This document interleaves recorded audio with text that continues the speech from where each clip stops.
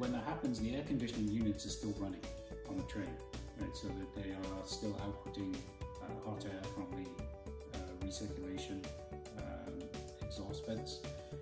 And so we have to consider, was there sufficient tunnel airflow in order for us to say that there wouldn't be too much recirculation of hot air coming out from the condensing units, going back into the air conditioning inlets and causing problems with performance.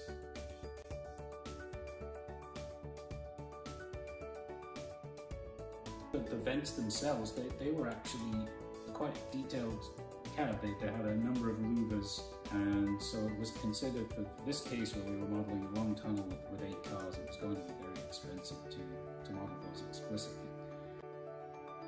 We worked out the flow direction for each of those, so there's the straightened flow that will be passing through those louvers.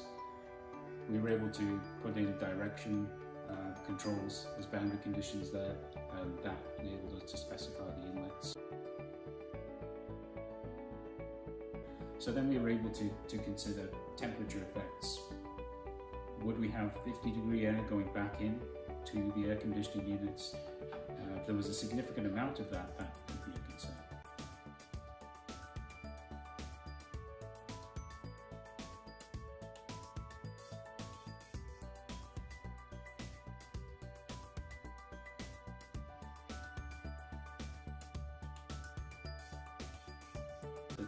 I use it as a go-to for would be for cases like this where perhaps you have specific lighting, you want to do some special tools like moving along the streamline, having a camera follow.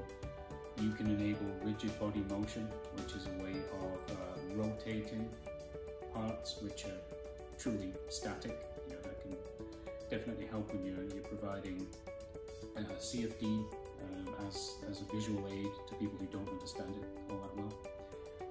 And I'd say another large reason people will use ANSYS is because of its case handling capabilities.